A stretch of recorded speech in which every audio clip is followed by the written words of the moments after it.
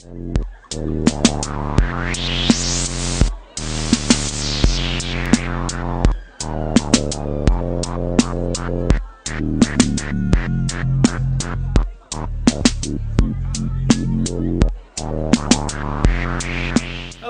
Hello! Welcome to episode 39. Oh, 39. Of the Mr. Courgette And Mr. DBSB Chilli and Zombie Experience. Oh, yes. Yeah, that was pretty smooth. That's Awesome. right. And, so I've just gone from being smooth to being bumbly. Fantastic. Yeah, so we've Yeah. yesterday we went to the Fiery Foods Festival down by the I-360 in Brighton.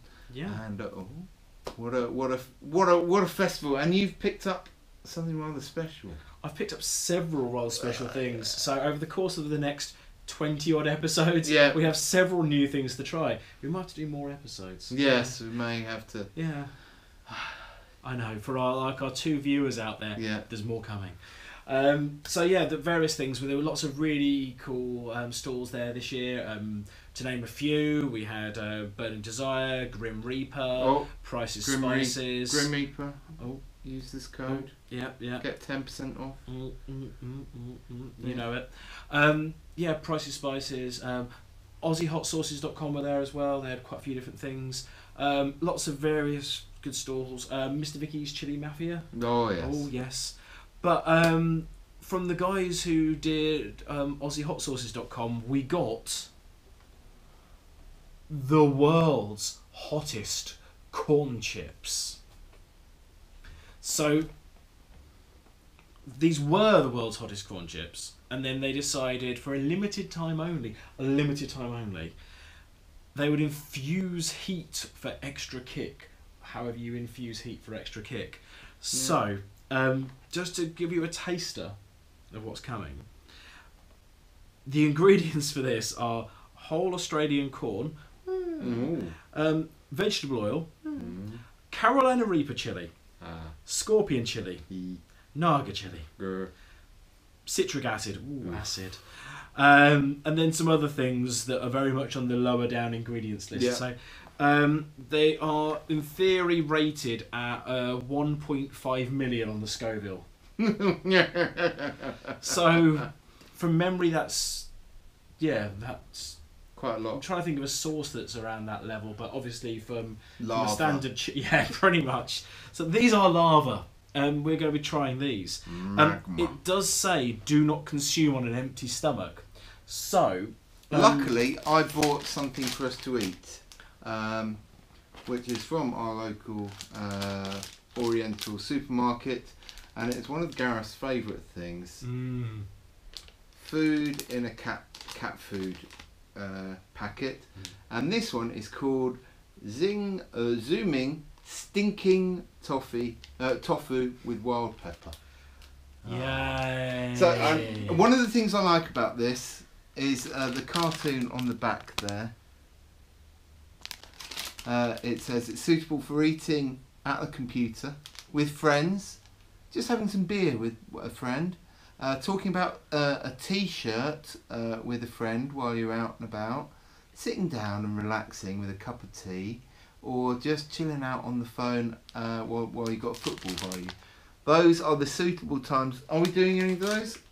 I think we might talk about hold hands. We could hold hands. T-shirts. T-shirts. We have several T-shirts. There you go. Yeah. So we've fulfilled that criteria. As DBSB says, these packeted tofus are amongst some of my most favourite things. They always look and smell delicious, not at all like cat food. Definitely not like cat food. Sorry. There's a bit of that one leaks. So you're basically saying it's a pouch that's a bit oily. Yeah. Again, not at all like cat food. Oh. For the viewers at home, I will let you make up your own mind. Not at all like cat food.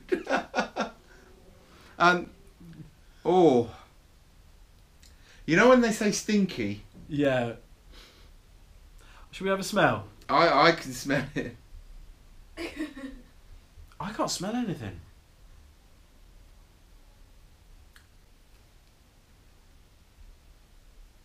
Oh. I'm a care worker and I know that smell. I wouldn't feed this to Mr. Tibbles. Right. I'm going to put that there so it doesn't drip on stuff. We have forks and it breaks easily, which is lucky. That's good. Is that all right for Can you? I have less than that, please? I'd rather take my risk with the corn chips.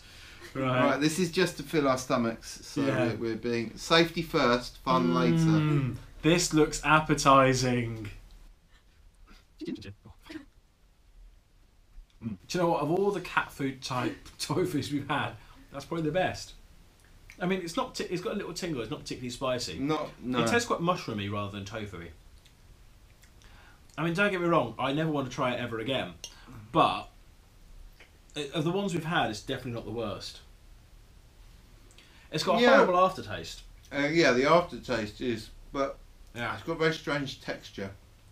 Yeah. It's a bit like liver. From what I remember having liver, and it's weird because being vegetarian, one of the few meats I missed is liver and kidney. Okay. So this could be my liver alternative. Maybe cooked with some onions. Oh yes. Anyway. Yeah. Lee said, soon as mended. Right. So we'll move on from that. Let's try some of the world's hottest corn chips to hopefully obliterate our taste buds to the point we'd never ever remember the stinky tofu. Yeah. Right. Oh, I can smell it. Right. Well, we'll open these and maybe you can smell these and it'll just take it all away. So, they are sealed in a Ziploc bag. Oh, that's good. That is sensible because they're kind of not the kind of things you want to eat in one sitting, I guess. No, I'm guessing not. I'm guessing I'm going to cat-handedly try and open this. Do you want me to? An actual. Oh. Am I going to royally mess this up, DBSB? What do you reckon? Quite possibly. Yeah. Oh, so it's not. Is it resealable? Yes. Yeah. Oh, that's good. Good. Right. Yeah. Isn't it? Okay. So. Ooh. Now, do you remember? Cast your mind back. When I put dried Carolina Reapers in the salt grinder. Yeah. And basically we had Carolina Reaper salt and virtually killed ourselves. Yeah. Yeah. That's what that smells like. I'm looking forward to tasting it because the initial smell is a little bit cardboardy. Okay. But that could be just because it's in the packaging. That could be the cardboard packaging. Yeah. But I am getting a sort of like slight scent of hot chilies. I'm definitely getting chili. I'm getting chili dust, all the dust. Yeah, it really, really does smell like when you've just had dried chilies out of a grinder. Yeah. Then you just get like a bigger piece than you'd expect in the back of your throat. Mm-hmm. These could be awesome or they could be lethal. Yes. So or both. Do you like to select your weapon? Okay. Yep. Yeah, they smell a lot better out of the packet. We're just going to have to give it a go, really, aren't we? Yeah. There's no sort of, you can't discern any real flavour from the smell. No, not really. We just have to go for it. Yeah. The chili dust immediately goes to the back of your throat. Yeah. Into it catches a bit. They're really hot. They've got an immediate burn and quite a big build to it as well. Not that flavourful. I was expecting like a bit more salt or something just to bring out a flavour there. Swallowing it. They're very plain corn chips with a lot of heat. The heat is amazing. Don't get me wrong, the heat's beautiful. I am a little disappointed with the flavour, to be honest. I was hoping for a bit more. Yeah. Something. Bit more onion. Bit more. Bit something. Yeah. Yeah. Do you want to try another one? Well, it's just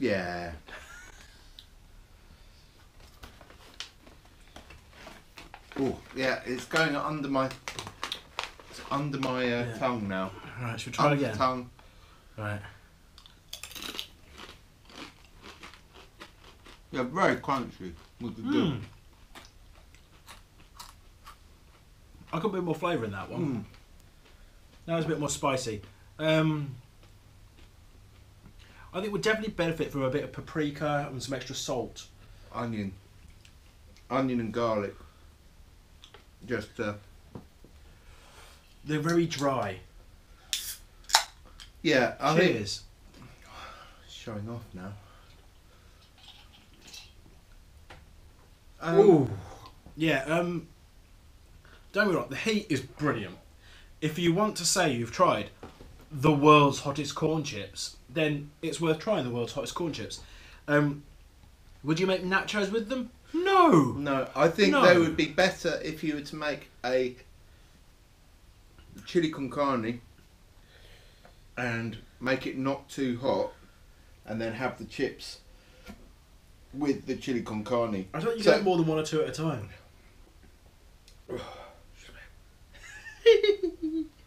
Or with guacamole. They're still building. I reckon 2 of those was enough to write me off. Maybe not the ones to take into work. You're not allowed to have if you have a cardiac condition. I can see why. Yeah, some more cat food. There are, from me, there are for the heat, but there are for the flavour. Somewhere in the middle. Yeah. Whew, glad we tried them. A little bit bland, but the heat is really... It's not overly... Some things when they say the world's hottest, it just goes, here's a load of horrible heat. Up yours. Whereas they kind of thought about the heat and it's got a good sort of like build up and it's got good flavours of heat, but... Yeah. There is a thumb sideways. Yeah, they're leaning up slightly for me. Yeah. But yeah. Yeah. Cool. So, while DBSB finishes his cat food, I'll tell you about today's film. Oh, yeah. So today's film is something I've wanted to see for a while, which is Monster Brawl.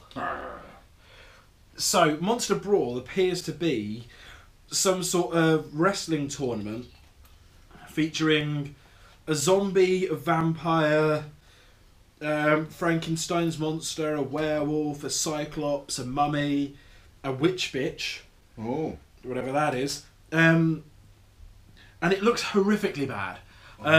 But we managed to get this in a charity shop because all the best things come from charity shops, and it comes with the original art cards inside, including Zombie Man. That's an imaginative name. Exactly. So by including the rest of the Zombie Man, we're calling it a zombie film. So it combines 2 of our favourite things, which is zombies and wrestling. But and Jimmy Hart. The Man of the South, Jimmy Hart. Yeah. But, and this has to be said, last time we got all overexcited about wrestling and zombies together, we had Wrestlers versus Zombies, which was terrible. Yeah. But in a good, terrible way. I don't know, I might have to refresh myself with our review. But something reminds me that we didn't enjoy it that much. Yeah. Apart from Shane Douglas's amazing heel turn. Spoilers. Yeah. Okay, so this time though, we will do Monster Brawl.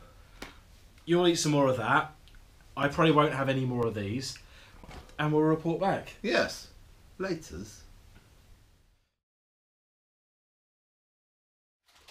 Well, that was Monster Brawl. I think it did exactly what it set out to do. It did, yeah. It was part wrestling, part MMA, I think. You know, well, I kind of think it was very much a... someone who is a wrestling promoter, small town wrestling promoter, had this idea and went for it. You reckon? Yeah, it's like I've only seen half of a Lucha Underground. Okay. And it kind of reminded me of a low quality Lucha Underground. Okay. So, you know, it's kind of like this person's sort of like thought, yeah, that's, yeah, I'd love to do. a Monsters pay-per-view. But does this predate Lucha Underground? Because this is about 7 years old. I don't know. We'd have to look at the timeline. Yes, but yeah, it does the backstory of each fighter. It does like their specialties. It is very much like a wrestling pay-per-view. Yeah, exactly. It has the bit before the match. It has each of them doing their own promos, and then UFC style. It has the tail of the tape where it matches up all the fighters' attributes and stuff. Jimmy Hart doing a massive bit of Jimmy Hart self-promotion was brilliant. Kevin Nash. Being Kevin Nash. Yeah. Trying to pick out some of the fighters. I think I'm still pretty sure that Frankenstein is Kurgan, but we'll look it up. But I quite enjoyed it. Yes, I think it's. I mean, it's rubbish. Don't get me wrong. It's absolutely terrible. But I really enjoyed it. Possibly a good trashy one to have with a few beers and a few mates around. Yeah. It's what kaiju dream of doing a pay-per-view as. Yes. More zombies than we were expecting. Yeah, the extra added zombie action, which was good fun.